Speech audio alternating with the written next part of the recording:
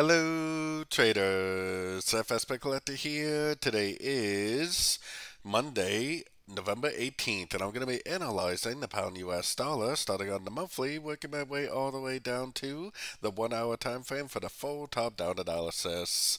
But also, don't forget to check out my website, fxpipcollector.com, if you'd like to get access to my swing trade setups, my daily members-only live streams on Zoom, and my 34-video trading course all included for only $30 per month. So anyways, on the pound dollar, it definitely looks like we are going down. I think that this is probably easier seen on the weekly time frame, but I think this is like a double three pattern. I think it's probably going to go down and either make a lower high for an expanding flat or possibly a higher high for a running flat. Let's take it down to the weekly time frame. On the weekly time frame now, especially looking at the euro dollar, I'm pretty confident about this count because this is impulsive down, 3 waves up, impulsive down. So there's your first 3 waves, and then impulsive up, 3 waves down, impulsive up. That's your second 3 waves. Most likely we're in a 1, 2, 3, 4, 5 of a running flat, which would likely make a higher high, and then go back up.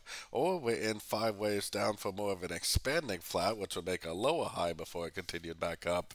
Either way, it's most likely going to continue to go down for at least some time. Heading down to the daily time frame. On the daily time frame, I'm very confident that we're in a wave 3 right now. It looks like a wave 1, a wave 2, and we're very likely in that wave 3. If this is a wave 3, then we most likely have a lot of downside potential left. Wave 3s are supposed to be the biggest, strongest wave of a trend, and we're not even to the 78% Fibonacci extension yet, so we very likely have a lot of downside potential left. Going down to the 4-hour time frame.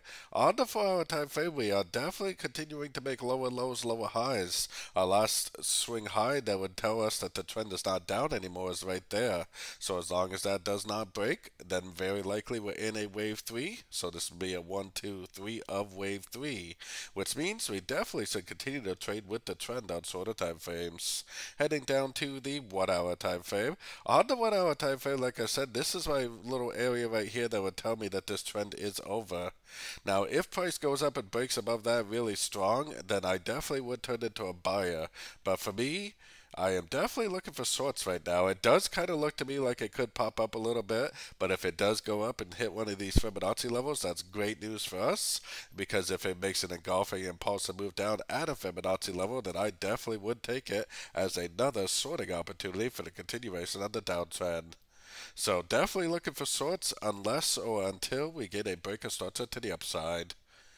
So don't forget to join my free Discord group, which is linked over here in the corner. And as always, thank you and happy trading.